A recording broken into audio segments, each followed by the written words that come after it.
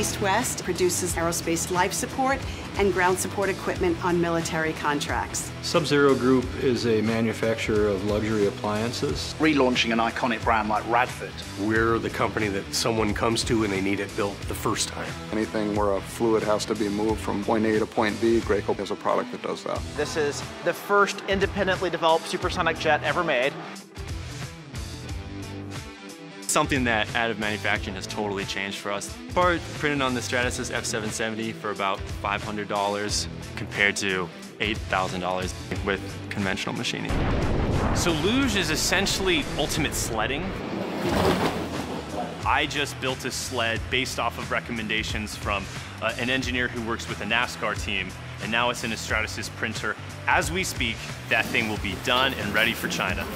The biggest thing with having the 770 in the lab is that we're going to be able to keep bigger parts in-house. Probably 30–40% in savings for us to keep it in-house, which is huge. Additive manufacturing has really been a huge benefit to East West. By allowing us to evaluate things early in the process, we can 3D print things very quickly. Now, a customer can hypothetically walk in, change that detail, and we can create a unique part, like a door card, that suits our customer. We get that one-off experience, and we have the ability to do that at the press of a button.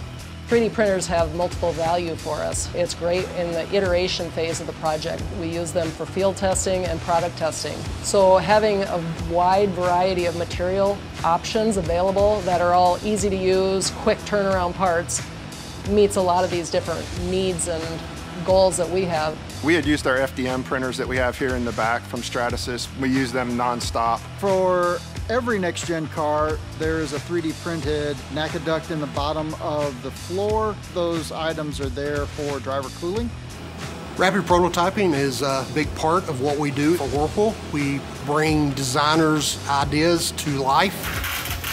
85% of everything we do is 3D printed. Our designers, using in-house 3D printers from Stratasys, were able to iterate faster and ultimately come up with parts that are better designed, that are more lightweight, for less time and less money that would have taken otherwise. I'm definitely a fan of Stratasys. We've been using Stratasys machines for over 20 years. Actually, we have some machines in the shop that are 20 years old and still running. Run them daily. They're made extremely well. I just look at that Fortis 900 that we have, and that thing's just solid, rock solid machine. The knowledge that Stratasys has been able to bring to the table and work with our coaches on has been invaluable. The machine's been really excellent from a not just accuracy and reliability, but also repeatability. The machine is ready to go pretty much whenever we are. I've been a partner with Stratasys for the last 20+ years in 3D printing. I've had great customer service. The printers have been rock solid. You put a job in there, the next day you have your part. Walking into the rapid prototype room and seeing the Stratasys 770 is like the ultimate wow factor for us. We know that if we put a part on it, it's going to print well, and we're going to have no issues with it. We run them hard. Those machines never shut off. We're in there Saturdays and Sundays changing them over because we need the machine time, we need the throughput. So it really has created a very high level of an ROI from a business standpoint.